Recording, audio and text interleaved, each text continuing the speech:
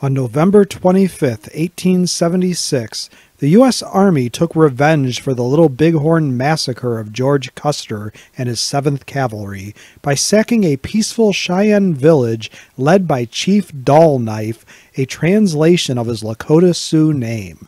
A correct translation of his actual Cheyenne name is the more flattering Morning Star. Here are some other Old West names and nicknames of real people that are not so complimentary. Big Nose Kate, the girlfriend of gunslinger Doc Holliday. Calamity Jane, an acquaintance of Wild Bill Hickok. Captain Jack, a Modoc chief whose name is actually Strikes the Water Brashly. Chief Spotted Tail.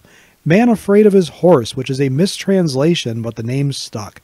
Pistol Pete, actually Frank Eaton, a gunslinger and lawman. Soapy Smith, named after one of his scams, and Wilma Mankiller. What is your favorite Wild West name?